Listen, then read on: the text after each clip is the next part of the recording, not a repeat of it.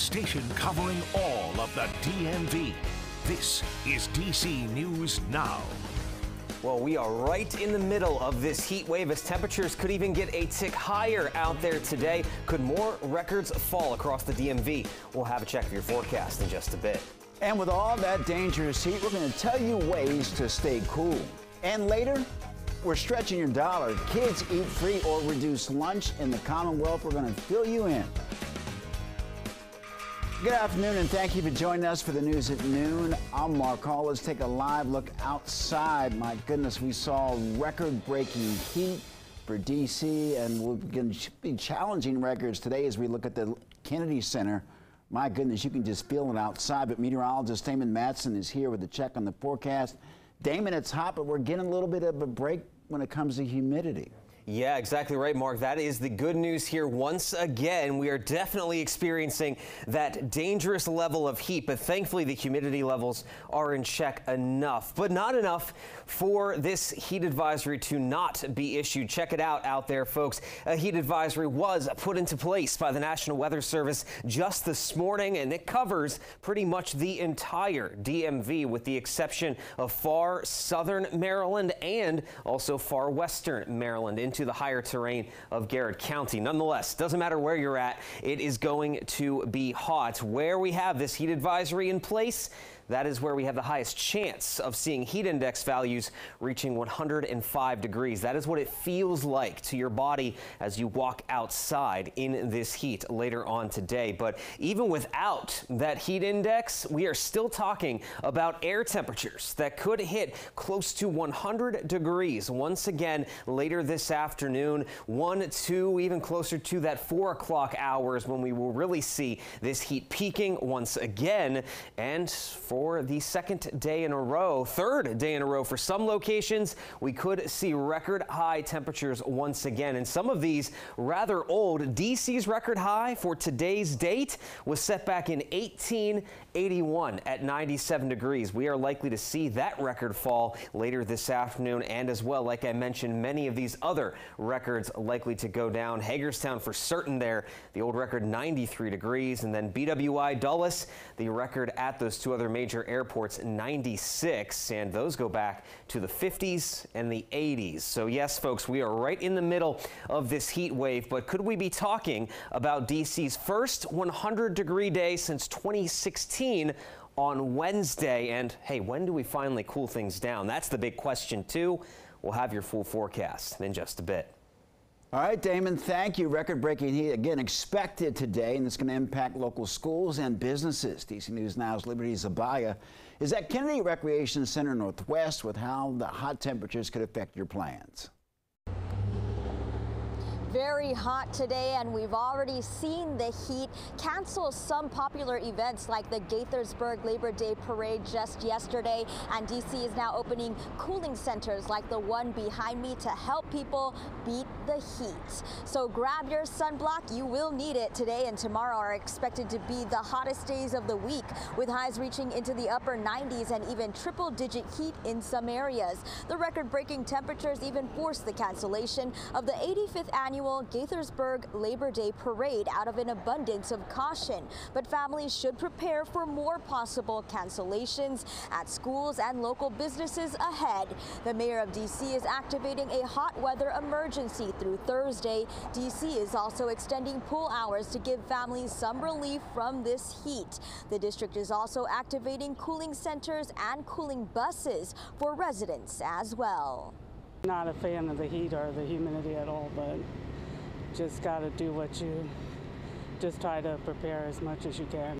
Also, be sure to check on your elderly neighbors and pets, and to find a cooling center near you, just head to our website at dcnewsnow.com, and we'll have the district's interactive map posted for you there. For now, in Northwest DC, Liberty Zabala, DC News Now.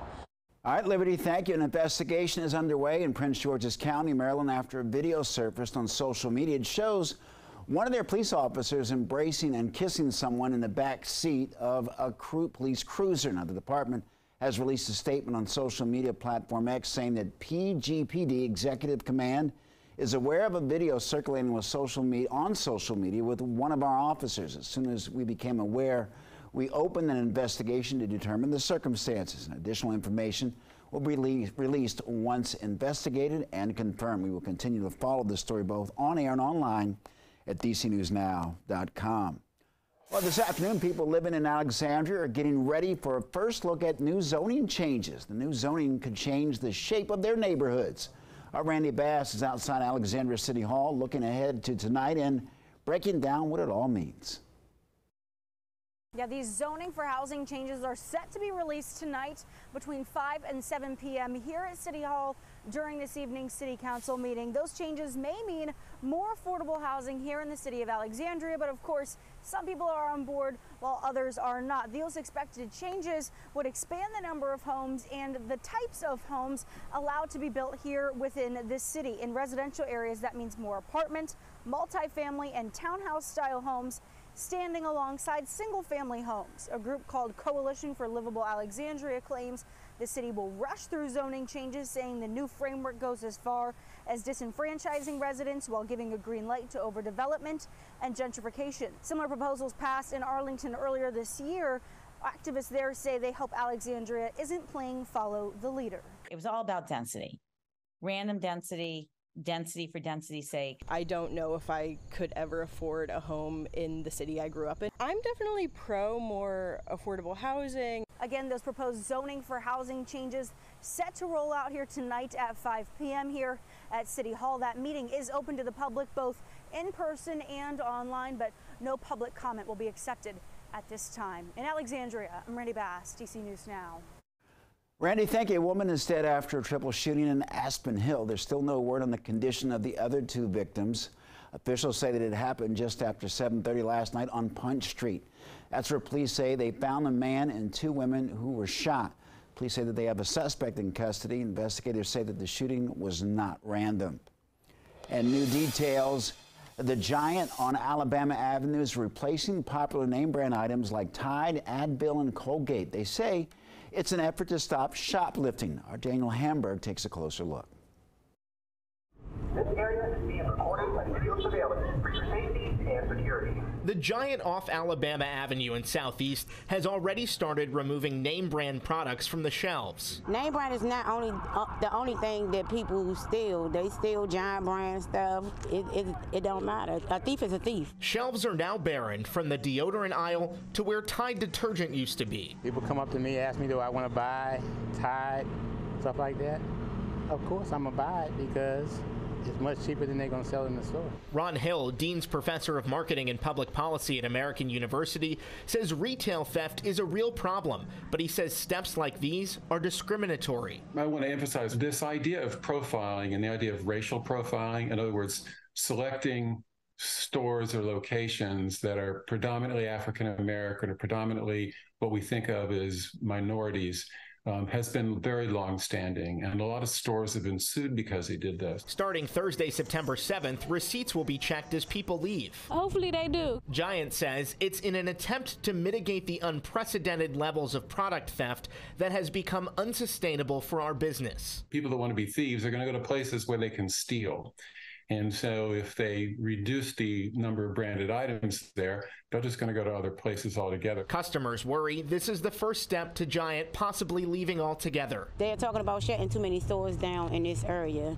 Reporting for DC News Now, I'm Daniel Hamburg. All right, Daniel, thank you. Mayor Bowser declared September as DC Preparedness Month. It ties into National Preparedness Month, reminding people and businesses the importance of being prepared for an emergency or disaster. Well, a number of events will be held across the DMV to help people get prepared. Well, in the district, the Office of the Chief Technology Officer will host 4 internet safety workshops for senior citizens. And they say that the workshops will teach seniors how to stay safe while surfing the web and using their cell phones. Those workshops will take place between September 14th and September 28th. In Maryland, the Office of Emergency Management and Homeland Security will partner with the Department of Health and Human Services to share information to seniors, and events will be held at 7 senior centers on Friday this month, and all events will run from 11 a.m. until 1 p.m. A list of the dates and times can be found on the Emergency Management Office's Facebook page. And in Virginia, Officials in Prince William and Arlington counties reminding people that they should be in their what they should have, in their emergency kits. This includes a 3-day supply of food and water, extra batteries, a first aid kit with a plan for storing any prescription medication, any important documents like your Social Security cards, and if you own a vehicle, make sure that you have extra gas and a bright colored cloth and jumper cables. Well, Hyattsville, Maryland native Frances Tiafoe gearing up for the U.S. Open quarterfinals. With the win, he would reach the semifinals for the tournament for the second year in a row. No American has won the event in the last 2 decades. Tiafoe faces off with another American, Ben Shelton. That starts tonight around 8:15. And ahead tonight in Tech Talk, do you know the do's and don'ts of social media in D.C. courts? Well, following a recent arrest and a guilty plea, we're breaking down some of the rules that you may not know before you step inside for a hearing or join a grand jury. I want to persuade all those residents, not only in the district, but across the DMV, that when they get that jury summons in the mail or by email, to really take it seriously and to understand the importance of them to serve and to serve in the right ways and for the right reasons. And stay tuned for Tech Talk beginning later at 4 here on DC News Now.